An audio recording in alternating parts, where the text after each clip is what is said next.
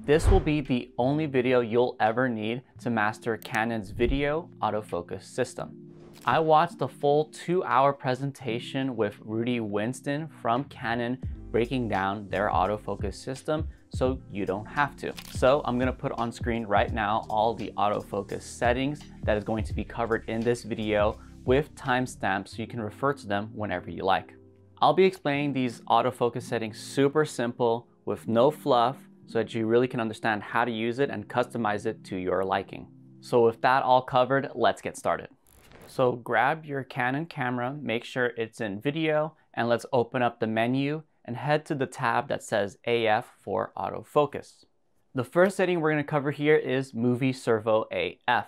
In here, you'll see two options, and the first one is actually enabling or disabling this effect. This setting simply controls whether the autofocus will be enabled whether you press the shutter or not. So if you want the autofocus to always be engaged whether or not you're holding the shutter, then you'll want to enable this. This is pretty much my default setting because I do like having the camera hunt for focus without me necessarily being there to press it like right now. Next, we have subject detection AF. In here, you're going to see two options: detect priority and detect only. So effectively, what you're deciding here is whether the camera will hunt for focus, whether it detects a subject or not. In detect only mode, if a subject is detected and leaves frame, the camera won't hunt for focus and jump to the background. But if you were to have this in detect priority, even if you find the subject but they leave the frame, the camera will then hunt for focus and probably lock onto the background. Typically in movies and our videos, we don't want the focus to automatically rack to the background, so I like to set this to detect only. Now let's head on to AF areas. Autofocus areas controls how much of your screen is going to be used for autofocus detection. The first option here is Spot AF. Spot AF will select the part of the screen that will be focused on, and is specifically a very small target. In fact, it is the smallest target you can choose on the Canon autofocus system. This is mainly useful when you need to have really precise focus on something that you want to select in the scene. Otherwise, I typically am not using this setting. Next, we have 1-point AF. This is exactly the same as before, but the point is actually much larger, as you can see in this example. Then we have Expand AF, and we have two versions, one with 5 points and one with 9 points. Expand AF is pretty much exactly like Spot AF, except that there's a little bit of margin of error given to the autofocus area. In the first option with 5 points, it gives more latitude to directly above and to the side movement. And in Expand AF area with the 9 points, it has more leeway, 360 degrees around the point you select. This is useful when you have a moving target in a designated area on your screen. Next, we have the Flexible Zone AFs. These come in a small, large horizontal, and a large vertical size. However, they're all completely customizable, as I'll show you later. In this mode, the autofocus will prioritize the closest subject it detects in the zones that you choose. Subject, face, and eye detect all work in these modes as well. And all of these zones are customizable. Simply head back to the screen, and we're going to hit the Q button for the quick menu. Head over to our autofocus areas. Go to the flexible zones that we want to use, and you'll see that you can hit Set. Once you hit Set, you will see you can adjust the width with the top wheel and the height with the back scroll wheel. And if you want to reset to how it started, hit Info. Now let's move on to Subject to Detect. Here we have 5 options: Auto, People, Animals, Vehicles, and None. In Auto mode, the camera chooses between people, animals, and vehicles. Because the camera is having to do this computation internally, it can be slightly slower, but it has never really been an issue when I've used it. But if you want more precise results, it is definitely recommended to choose one of these subjects. People is simply that, for people, and will be more precise for face, eye, head, and body tracking.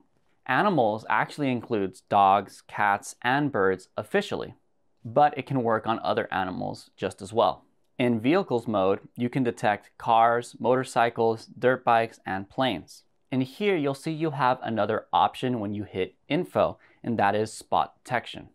Spot Detection tells the camera, should you focus on the rider that is driving the vehicle or the vehicle itself. So this is personal preference, but if you're doing some sort of like motorsport vehicle where you can actually see the rider, the driver, then you may want to enable this.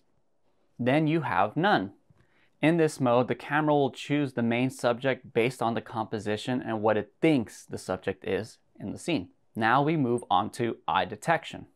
Here we have 4 options: None, Auto, Left, and Right Eye.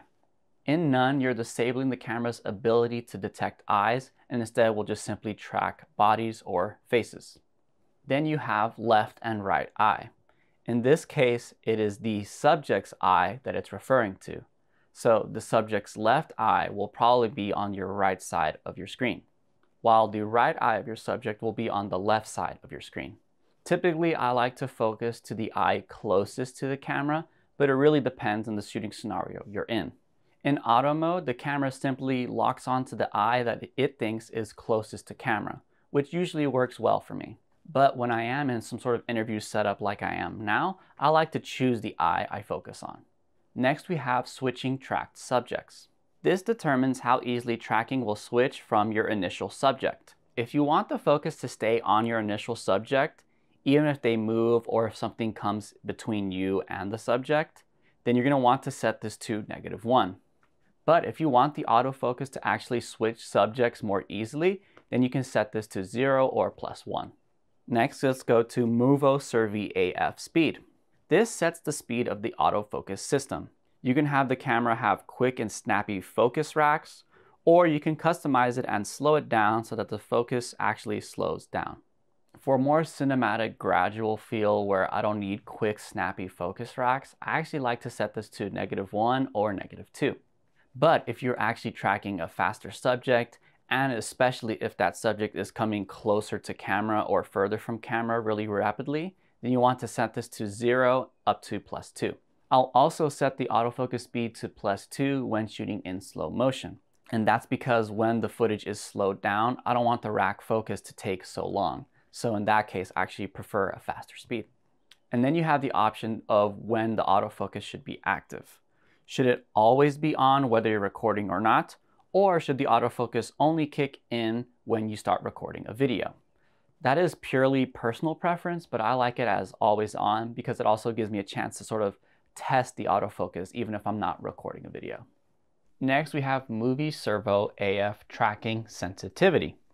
This is how sensitive the autofocus tracking is when your subject moves from the autofocus points, when another object enters the autofocus point in front of your subject, or when panning. So it is related to switching subject tracking, but in this case, you're determining how quickly it decides to do so. For example, if you want the focus to stay locked on your initial subject, you're going to want to put this to -1, -2, or -3. This is usually where I like to keep the setting since I don't want unintended subjects to get focused on. But if you do want the camera to switch focus very quickly, depending on the focus area or if something comes between you and the initial subject, then you're going to want to put this to +1, +2, or +3. This is also really important when a subject is changing its distance from you very rapidly. In response to that, you may want to increase the speed of this setting. Next, we have lens drive when AF impossible. This one is fairly straightforward. Do you want the camera to hunt for focus even if it's unable to focus? Or do you want it to stop focusing once it realizes it has no way of focusing? This is mainly going to be an issue in dark situations where your camera is unable to really identify what it's supposed to focus on. I like to have this off because I do not want the camera to be constantly hunting focus in those low light situations, because that's going to do two things. One, it's going to drain the battery, and then two, it's just going to be annoying to deal with and try to fix anyway. On this page, we can skip a few of the settings and just go to multi-controller sensitivity. This adjusts the multi-controller or joystick sensitivity when moving the autofocus areas.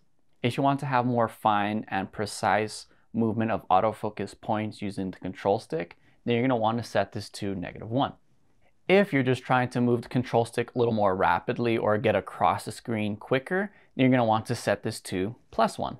I like being able to move the focus area quickly, so I have this at +1. Next, we have manual focus peaking settings. This feature is only available when you have your camera and lens set to manual focus. When this is activated, it's going to create a highlighted area in your frame over anything that is in focus. You can adjust the intensity of this effect here, and I like to have it high so I can really see what is being focused on. And then of course you can customize the color here. I find that in most situations red works really well, but depending on your scenario, you may want to choose a different color. On the same page, we now have Focus Guide. This is another feature that's only unlocked when you're shooting in manual focus. When enabled, a box will appear on your screen that you can move. When the box is placed over an object in the scene, you'll see arrows that'll indicate whether it's in focus or not. You'll know when it's in focus when all the arrows align and become highlighted green. This can be useful when you're using vintage lenses or lenses that don't have autofocus capabilities, but otherwise I don't really use this feature very often in videos. And there you have it. That's every single autofocus setting you need to know when shooting video on a Canon camera. Now that you have all the autofocus settings mastered on your camera, you're going to want to know the optimal video settings. Luckily, I have a video on just that you can check out here.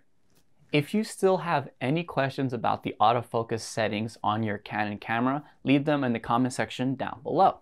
And if you want a breakdown of these settings for photography, let me know and I'll make that video. And thank you so much for watching all the way until the end. It really means a lot, and I hope I was able to help you out. I'll see you in the next video. Peace.